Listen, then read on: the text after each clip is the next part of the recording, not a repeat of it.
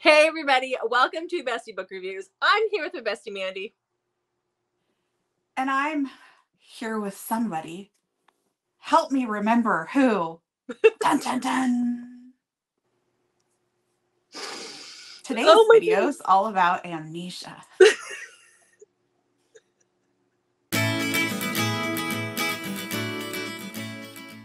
Yeah, it is. Apparently, one of us finds people's mental well-being hilarious. I'm finding your intro hilarious.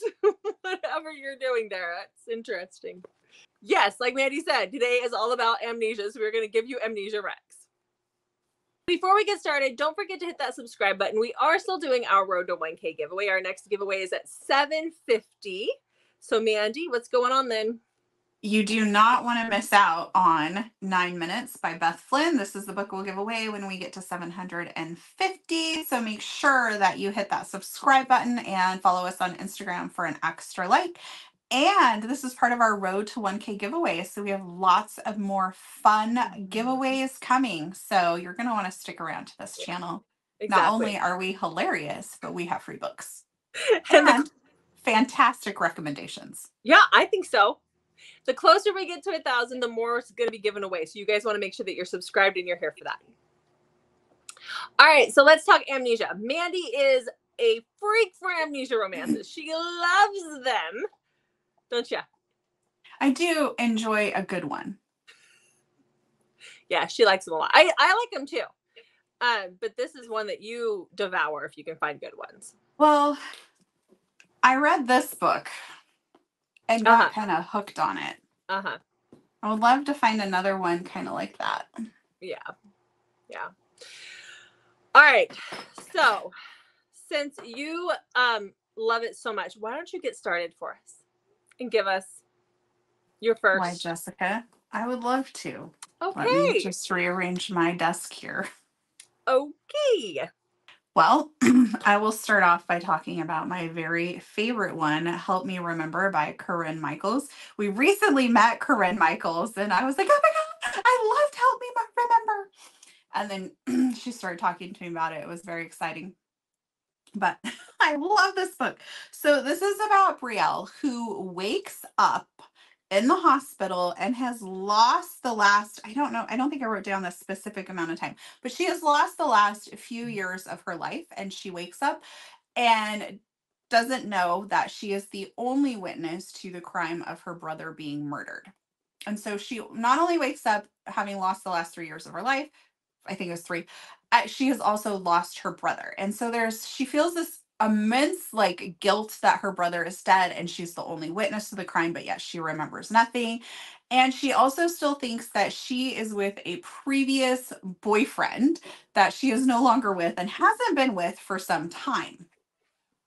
So Spencer is one of her brother's friends, and he is an investigative reporter. And so one thing that they tell her is they don't want anybody giving her any information about her life. They want her memories to come back authentically, so that will give them a better chance of catching whoever murdered her brother.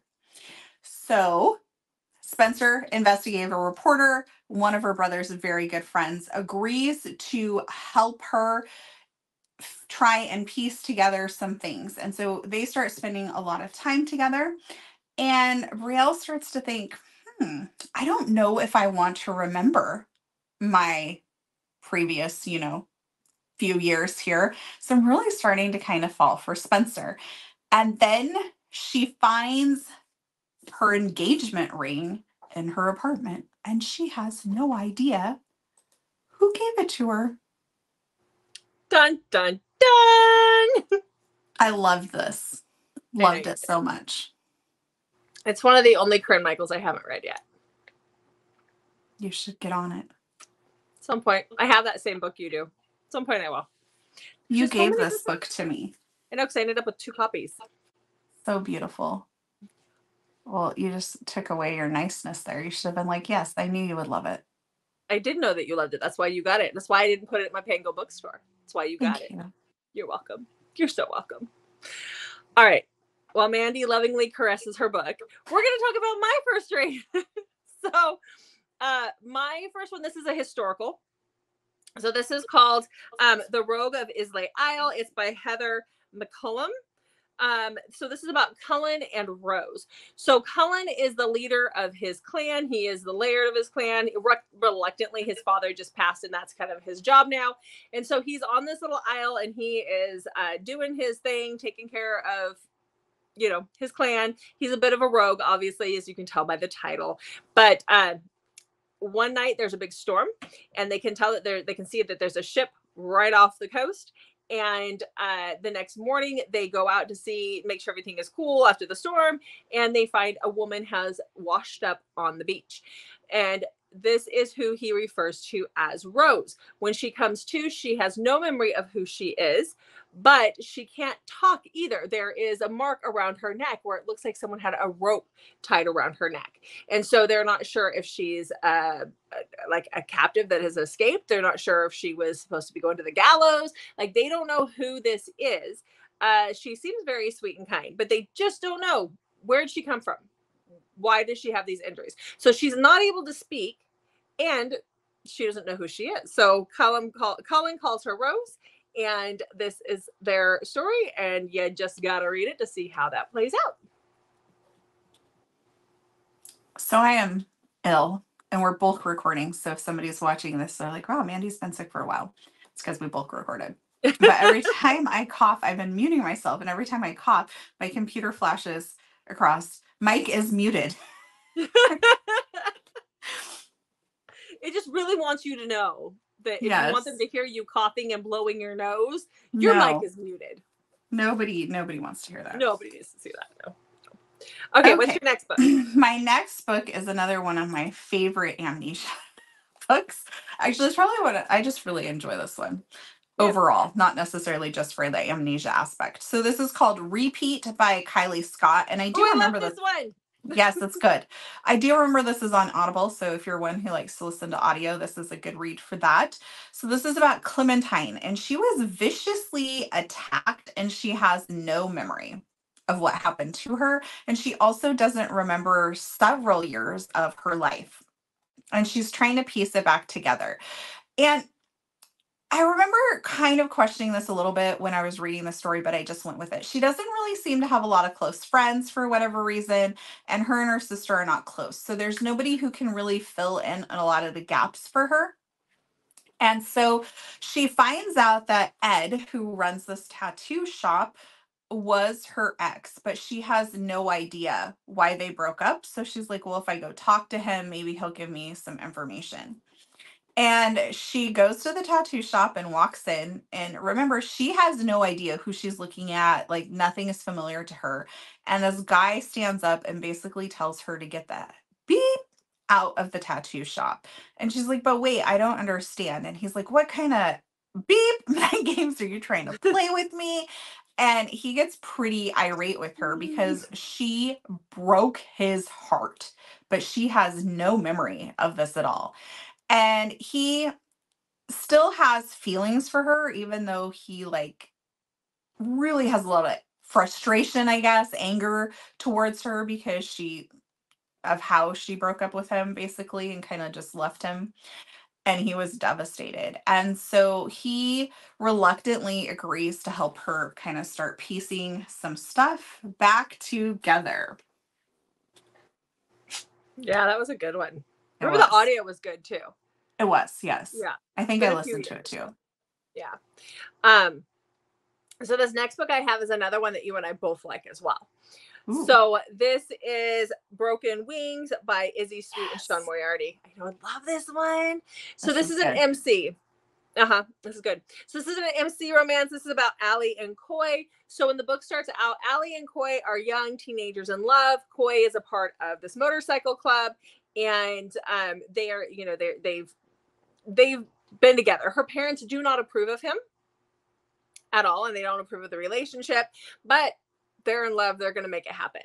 And so we see something happens to Allie, and she wakes up in a hospital, and she has no memory of the past. I think it's like 3 years is what happens here. So she wakes up in a hospital, no memory, and she's pregnant.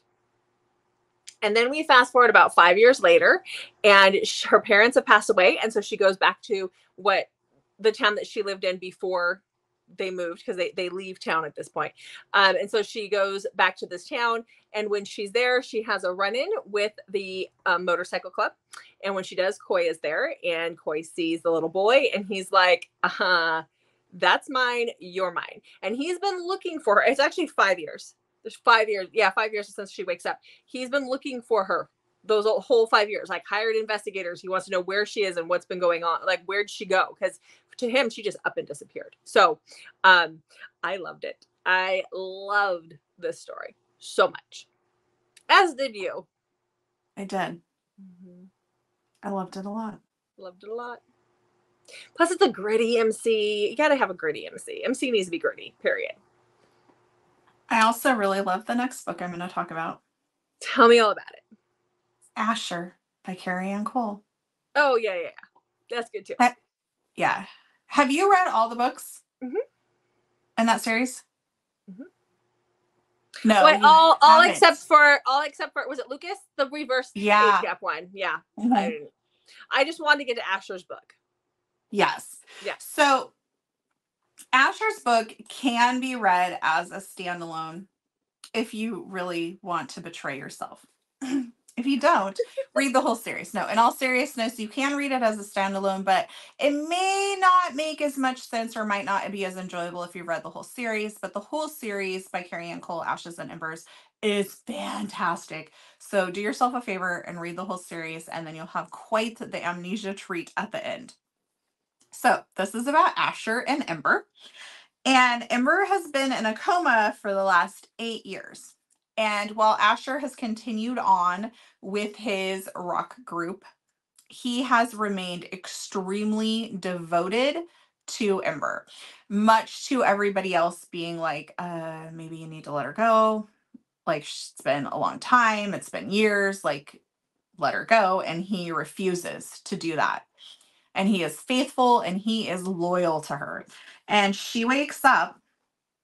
So just imagine like being faithful, loyal to somebody for 8 years while they're in a coma, and they wake up and have no idea who you are or who they are. And she doesn't just have missing pieces, like she's missing most of her life. Like she doesn't know who he is. She doesn't even know if like what her favorite food is. Like she's missing pretty much everything, which makes it very difficult for Asher because she's not the person that he fell in love with, that he's been pining after for 8 years. So it really adds a lot of angst and struggle and just really tugs at those heartstrings throughout this story while you watch her try and discover who she is and him trying to come to grips with that maybe the woman that he's loved all this time isn't coming back to him. Mm-hmm. It was so good too, because I mean, like you said, like yes. We see him pining for her throughout many books. So that whole series, and even when you read Torn and Tide, like you see it there, like you see it in Lucky's book. Like we see it through all of these books that are in that universe, and then finally you get the, oh my gosh, she's awake, but now she has amnesia. So yeah. Yep. Yeah. Okay. So my next rec is one of my favorite firefighter recommendations. So this is Sparking Sarah by Samantha Christie. There's 3 books in this series. They're all amazing, but this is the second book. And this is about Sarah in Denver. So Sarah is in a car accident and she's on a bridge and the car is like hanging off the bridge, and Denver is one of the firefighters that gets brought in or is on call and gets sent to the accident. And he has this thing about clamming up when he sees accidents because he has some trauma from his past. And so he gets in the car. He has to actually go through the rear of the car to try to get her stabilized so they can get her out without this car falling off into the bridge. And when he does that, because they have her in the neck brace, because they're trying to stabilize or holding her neck or whatever, all she can see is in her rearview mirror. She can only see his eyes. And as long as he's keeping eye contact with her, then he can do his job. And so that's all she can see It's just his eyes. And so when she gets out of the car, she's blacked out. She's gone. She's out of it. And they take her to the hospital. She's put in the ICU. Denver finds out that she has no family except for a cousin who has a bunch of little ones at home. So the cousin isn't able to be at the hospital with her. So she's basically alone in a coma in the ICU. And so he starts going to the hospital and staying with her when he is not at work so that somebody is there with her for when she wakes up. And then when she wakes up, she has no recollection of the last several years. She doesn't know who he is, but all she knows is his eyes. And there's something about his eyes that are so comforting to her and makes her feel safe. And so things go from there. I need to read that. Yeah, you do. I knew you would say that because this is one that you haven't read yet. I know. The problem is I have like a gazillion books on my Kindle. All the books that we brought home from Love in Vegas, plus all the other books that I own that I haven't read yet. It's a problem. It's a real problem. Yes. Yep. Okay. So my next Amnesia book is another one of my all-time favorite books. And that's Ruined Secrets by Neva Altai. Love this whole series. You can definitely read this by itself, but like try this. If you like it, then go read the whole series. Or if you think you might like the series, start at the beginning and read through. It is fantastic. I don't think you'll be disappointed. So this is about Isabel, who has been in love with Luca since she was 7. Luca is significantly older than her, and her grandpa on his deathbed does an arranged marriage for her to marry Luca. And Luca knows that he has to get married. He understands why he needs to marry her, and he agrees to it, but he doesn't want to because I think she's only like 19. And so he's like, I don't want to be married to a teenager. And then he's like, he's like feels somewhat attracted to her, which grosses him out because he's like, she's only a teenager. So his idea on how to deal with all of this is just to be super cold and kind of indifferent to her as they're married. And she's devastated because she's been in love with him. So getting to marry him was like her dream come true. And then he treats her this way. Well, Luca gets in an accident, wakes up, and has no recollection. So she tells him, we're married. You love me so much. And she is able to feed him information along with his brother so that he is able to continue to rule and nobody knows because they need to protect him. If anybody finds out that he doesn't remember these things, he's, people are going to try and take him out. And so they work together to try and help him. All while she's telling him, we're madly in love. So I loved it. The balls on that girl. I loved it. Where she's like, all right, yeah, we're in love. You can't live without me. Let me help you. I mean, kudos to her. So yeah, it was good. It was good. She does worry a little bit that if he remembers that he's going to be pretty pissed, but she just loves him so much. She's like, this is my chance. Exactly. And I love that. I love that for her. And I love that whole series so much. Yeah, it's really good. Yeah. Okay. So speaking of series that we love, Mandy's like, how is she going to fit this in here? I got an Ice Planet Barbarian book. Oh my gosh. There's Amnesia in this too. Speaking of series we love, it would be speaking of a series you love. That's what I meant. Speaking of series I love. Okay. Shush. Let me just tell him about it. The blue appendage guy. That's right. Forgets who he is and wakes up totally freaked out that certain parts of his body are blue. No, because no. This is, I can't remember what number this one is. It doesn't actually say. Well, that's an idea for Ruby Dixon. That could be a #1 bestseller. Nice try. Okay, so this is Barbarian's Heart. This is a part of the Ice Planet Barbarians, and I think this is like book 10 or something. This is we're getting into it now. If you've read all of the Ice Planet Barbarian books, I just got to tell you that this one, which is the newest release, which is Saving Scar, is a part of her Ice Clone spinoff, and it also has a heroine who has amnesia in it. But we're going to talk about this first one because you really should get through all of these before you get to that one. So we're going to talk about this one. So this is the story of Stacy and Pashaw. So Stacy is our human who has been taken, abducted by aliens and ended up on the ice planet. And when they first get there, she resonates immediately to Pashaw. And she is one of the girls who has taken this whole situation in stride, and she has just made the best of it that she can. She immediately got a mate when she got there, when she got her cootie, her little symbiont. And so she's been living her best life for the last 2.5 years. She's technically married because she has her mate, and she has a little baby boy. Well, there is an occurrence that happens. There's a novella just before this book. So if you really want to know what happens and you read the novella, otherwise you can just start with this book. But there is an earthquake that happens on the ice planet. And when that happens, the cave system they're all living in collapses and Pashaw hits his head. So when he wakes up, he does not remember anything. I mean, he remembers being young. He knows his parents because his parents are still alive here, and he knows his siblings, but he does not remember Stacy. He does not remember their baby.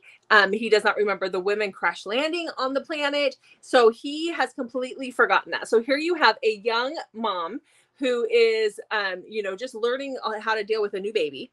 And her one point of like, this is the one thing that makes this ice planet livable is my husband or my mate who, has been there for me since the minute I crash landed here. And now he doesn't know who you are.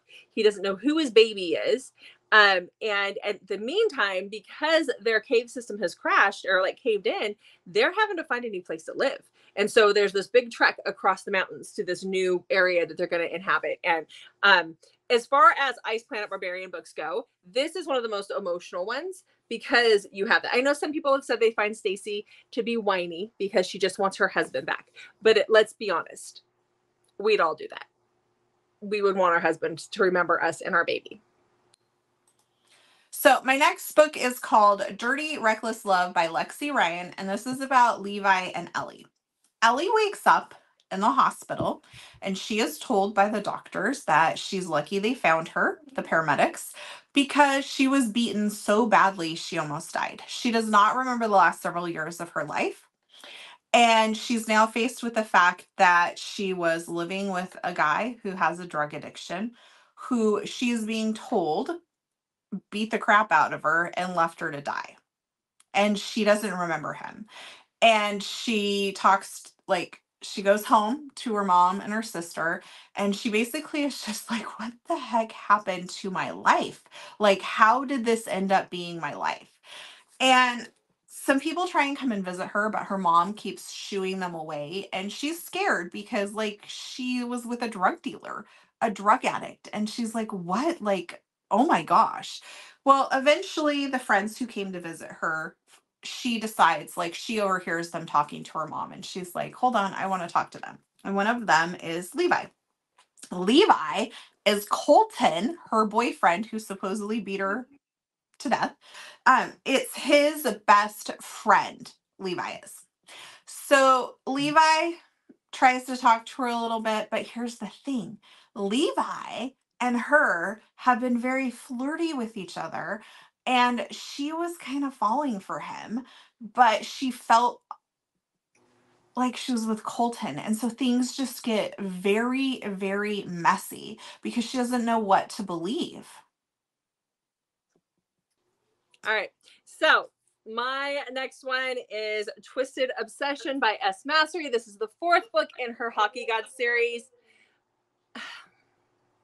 Can you hear the husky? If anybody can hear it, the husky is having a conversation in the hallway with one of the kids.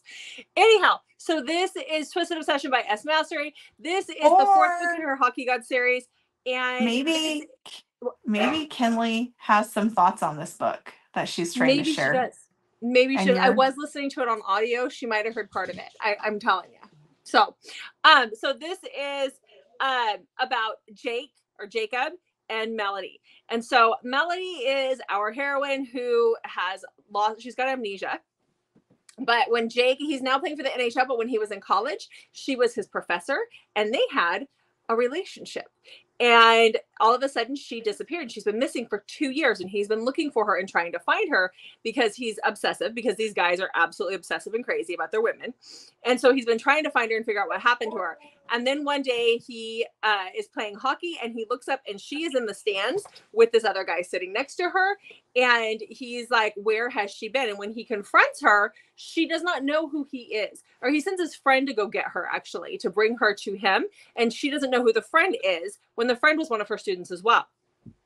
And she has lost everything in her memories. Like, she doesn't know what her favorite drink is. She doesn't know what her favorite scent is. She doesn't know what color lipstick she used to wear, because she used to always wear this red lipstick. She doesn't know those kinds of things because he talks about how she's wearing a pink color and it just doesn't look right on her because it's not who she was before. And so he decides that he is going to take this whole situation. She loves this book. She's going to take this whole situation and he is going to use it to his benefit. He is going to bring her in. He is going to manipulate the things, like the things in her life, so that she has to rely on him. And he knows stuff about her that nobody else seems to know, because they could only find a cousin when she was in the hospital. And not only has she hit her head in the car accident, but her throat was slit. So somebody wants her dead. And there's also a husband out there somewhere. And he's wondering where Jake's wondering where the husband went to. So there's quite a bit of mystery here. Loved it. I would say you can read this as a standalone. I think you could. I personally think that you get so much more out of it if you read all 4 books. They are all on audio. Teddy Hamilton does do the male narration for it. Totally worth it. For all 4. I think it was all 4. I know he did the last 2. I'm pretty sure he does all 4. And you see these characters throughout the books, like they pop in, each book ends, and ends that relationship's story. But we do see those characters show up in the other people's books, and the book just before this one sets up this book in a way. So all of them do that. They set up the next book. So I would recommend reading all of them, but you don't have to if you don't want to. Okay. All right. So Jessica, we're going to do bonus rec time. Bonus rec! So we each have a bonus recommendation. So today you are getting 12 of the best Amnesia books we've ever read. Mm-hmm. Instead of the 10, because we just couldn't decide. There were just too many. No, I was really struggling. Yeah. So, okay. Bonus rec. So my bonus rec for you is Unravel Me by Kindle Ryan. Now, this is a shorter book, and so I will be totally upfront. I would have loved for this to be longer, but I still really enjoyed this. This is about Ashlyn and Logan, because we don't really know. Ashlyn is a psychology student and she's working on her thesis about amnesia. And she gets a phone call that there is a guy being held at the hospital who she can go interview. And he's being held at the hospital because he was found with a bunch, I think it was a guy's, he was all bloody and a bunch of stuff was there, and there was a deceased man and he was there. And so they believe that he must have committed the crime because he was bloody and all of this. So they're holding him in the hospital, but he has amnesia. He has no recollection of the event. He has no idea who he even is. So she goes to the hospital to visit him, not visit, but to like interview him. And for her thesis. And while she's talking to him, she just really doesn't believe that he could have committed this crime. He just doesn't seem like that type of person. And she starts to kind of form, an attachment with him. And the book goes really quick. We don't get to see how that really develops. And I would have loved to have seen that. We just kind of escalate to like she starts visiting him all the time. And this is where that goes. He has no idea who he is. He could be married. He could have a wife. He could have kids. He could be a murderer. We don't know. He knows nothing about himself. And she's falling for him. Mm-hmm. Mm-hmm. All right. Really enjoyed it, but I would have loved to have seen it be longer and really dive into the development of those characters and their relationship. I get that quite a lot when I read novellas that I'm really loving or shorter books that I'm really loving. And I'm Well, like, I give it I might more. have called it a novella, and I probably shouldn't have. I think it was like it was I think over 200 I think you said it was a shorter read. I don't Okay. think you called it a novella. But Okay. yeah. Okay. All right. So then for my bonus rec, we have Forget Me Not by QB Tyler. So this is about Olivia and Bennett. So Olivia and Bennett are going through a divorce, and they've been dealing with some really hard things as a couple. Bennett actually cheated on her, and that is why part of the reason why they're getting a divorce. And so they're not living together or anything when the book starts out. They're in the process of this happening. And she gets a phone call. Livy gets a phone call from their mutual friend who is a neurologist who works at the hospital. And Bennett has been in a car accident. So she goes to the hospital because he is her husband still. She does love him. They've been together since they were, I think, early college. They've been together for quite a while. And so she goes to the hospital. When he wakes up after being in this car accident, he has forgotten the last 3 years. And so he doesn't know that their marriage has ended. He doesn't know that he'd had an affair. He doesn't understand why it had fallen apart because, as far as he can remember, they're happy and they're very happy and in love. And so she starts to take care of him to help him try to remember who he is. But this is ultimately their story, and they have to work through all of their issues together in order to, you know, move on with this situation. But how do you get past that? He cheated on her. All right, guys. See, I forgot that that's what we have for Amnesia Rex for you guys. We're done. That's it. Yay. Okay. Make sure well, first of all, leave us a comment. Do you like the amnesia trope? If you do, what are some of your favorites that Mhm. you've read? Tell us all the bookish things in the comments. Make sure to check back on Mondays, Thursdays, and Saturdays for new videos from us. And then also on Wednesday, that's a new day of the week. On Wednesdays through the end of the year, we do have our Romance 101 school. So you'll want to check that out as well. All right, guys. Thanks so much for watching. We'll see you in the next video.